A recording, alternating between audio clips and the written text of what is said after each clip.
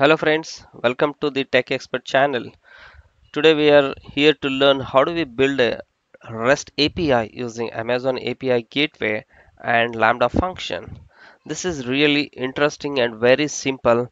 You can build your own REST APIs just like that using these two prime services provided by AWS.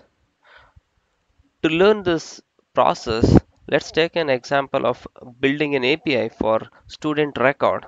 So I'll create a REST API for get method and post method wherein you will be sending a student details to the backend function through post method, and you can get the student record from the backend functionality to the your front end using the get method.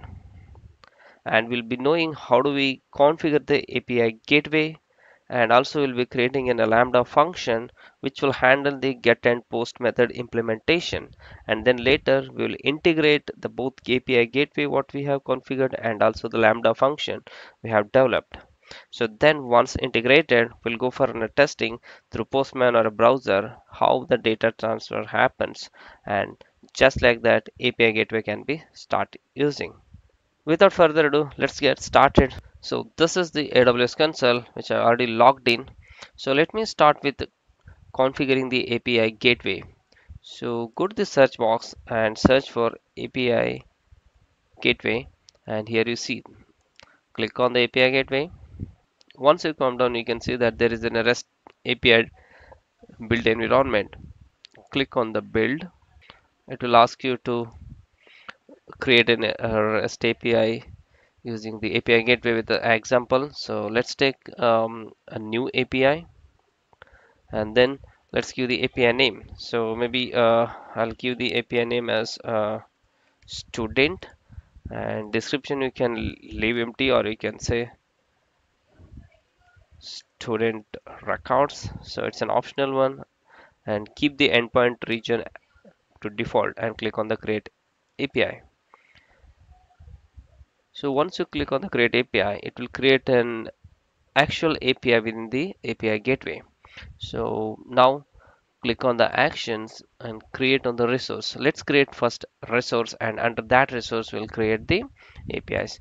So let the resource be student, and below if you see this is the path created for the accessing this resource.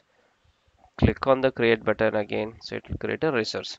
So under the student resource we're going to create first the get API. So if you see here it's in a create method.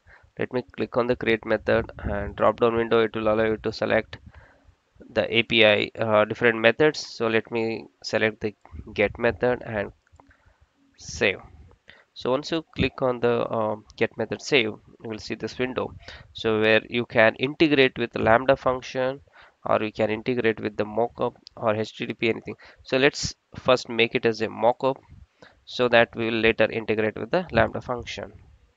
So this is my first get method, and I will also create the one more method for the post. So click on the post and say save, and let's again select the mock and save. So mock will allow you to just mock up the implementation of the methods. So now that we have the student resource and two methods created here, get and post. So as of now they are all both mocked up, so you will not see the actual implementation. So to see the actual implementation, we have to go and create a Lambda. So let's go to services and search for Lambda. So here is Lambda. Click on the Lambda function. So let me create a Lambda function by clicking the create function. So I'll go for author from scratch.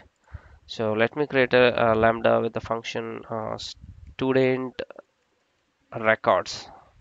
Okay, and I will leave the runtime as a Node.js, and let me keep the remaining stuff to default. So when I click on the create function, it will take some time to create for the first time. Here you go, the function is already created. The function name is the student records. So let me open the index.js. Let me implement first the get method. To check the get method, I will check with the event received. So if event dot http method equals to get, okay, so what I will do, I will call the get student record. Okay, this is the function I'll be implementing soon. So I'll be passing the event details as part of this function call. Okay, and let me implement another function for post put. If event.http method is equal to post, right? I will implement create student record. Okay, and this is my second method. So let me implement this two method over here. Const get record, or maybe I can implement them as a function. Get student event, and here you go. So under the get student record, I have to pass back the student details. So let me create a temporary student detail so that I can pass it. Right now I'm not connecting to backend database, so let me create a student object and add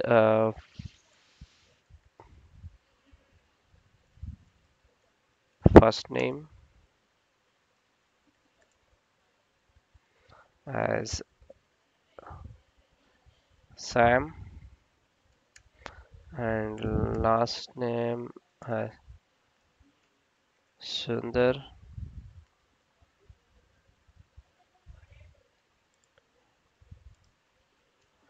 and roll number is 101.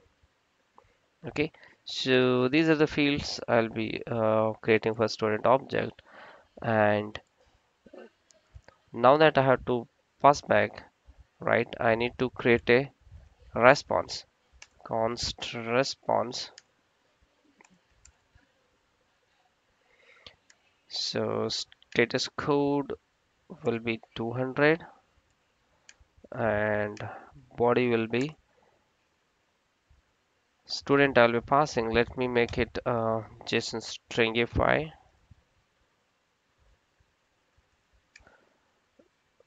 right?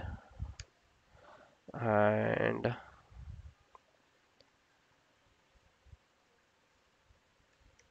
student details, right? And make it student, right?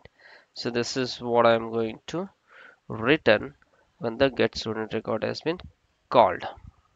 Okay, so let me take this one and then return the response.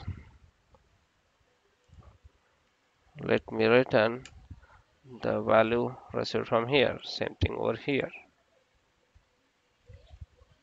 Okay, let me knock out this code so that it will not be required now.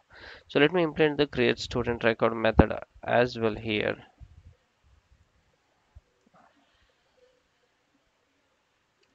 Function which take the event as a parameter, and I'll be implementing now that it is in a create record, I'll be getting the I will be getting an event along with the body. So let me parse the body as, so let me take the JSON help for the parsing, and I'll pass the event dot body. So I'm capturing the past data into the body.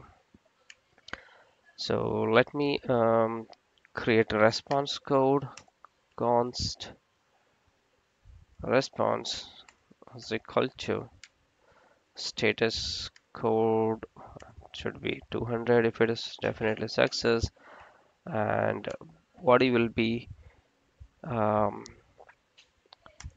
so I will send back the whatever I received, right? So that will have the clarity.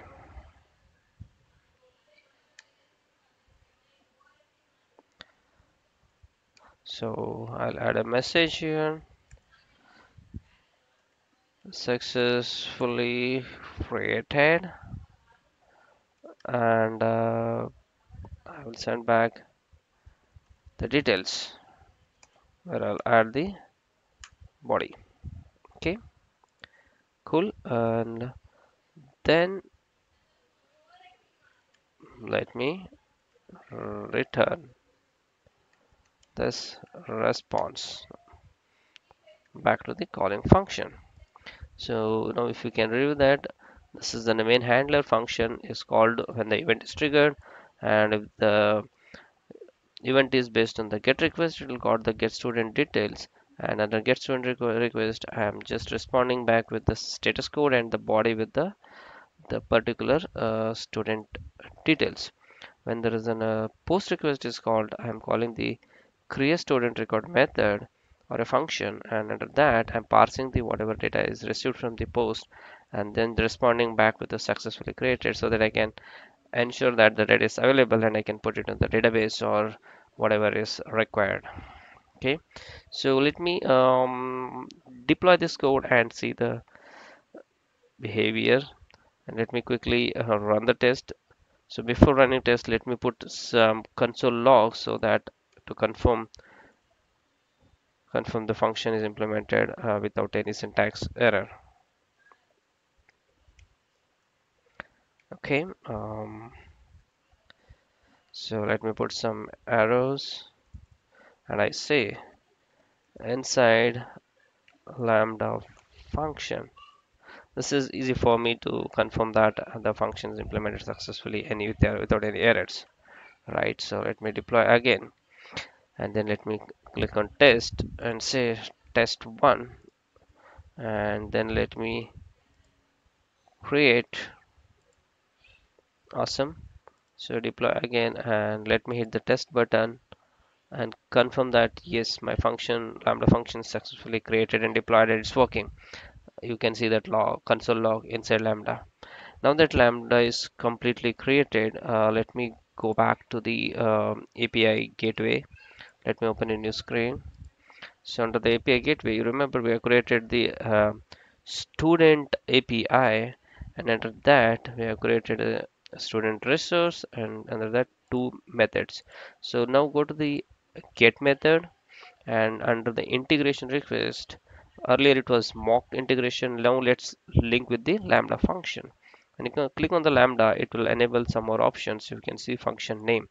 So here you can search for your lambda. Here you can see that it is populating student record. So this is a lambda function which is already created just now. So click on that and enable the proxy so that it will be proxied the incoming calls and saved. So ensure that lambda region is the US East, whichever wherever the lambda function is created. Just say OK and OK. So it will link this get method to the lambda function. Let's go back to post and let's do the same thing. Click on the integration, lambda function, and then link this lambda function and enable the proxy and just save this. Now that both get and post are integrated with the backend lambda function and both are ready. So to test these APIs, let's first deploy. To deploy, you have to go below applications and click on the deploy. And deployment stage is new since it is a new one. And let me create a student live as my environment and then say just deploy. Here you go. The API gateway is deployed and now running. So both post and get are running.